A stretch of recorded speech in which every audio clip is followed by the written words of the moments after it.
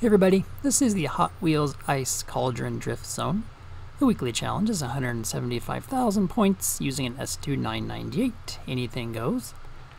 Starting over here, I think it's going to be better. You're going downhill, and there's not a lot of curves on this particular drift zone. So it's a lot of swinging back and forth. So you want to get as much speed as you can. That's why you probably want to be going downhill.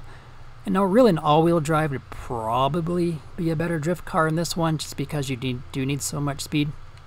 But first, for drifting, you pretty much need to have anti-lock brakes off, traction control off, stability control off, and you don't need to, but I do prefer and recommend shifting to manual.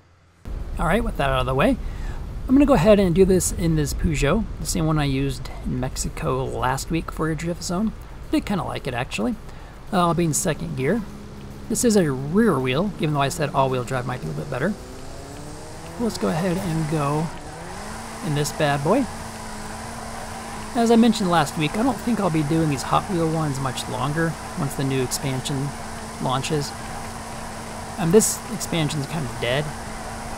There's a lot of people for like, what, 2 weeks maybe playing this thing, and then it died. And for me, it was really frustrating. The magnetic road just swung you all over the place. If your car was too low to the ground, you'd sink into the track often. It was just dumb.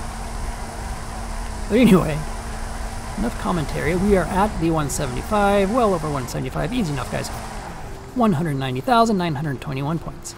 Alright, thanks, guys. That takes care of this drift zone in Hot Wheels land, and I'll see you all later.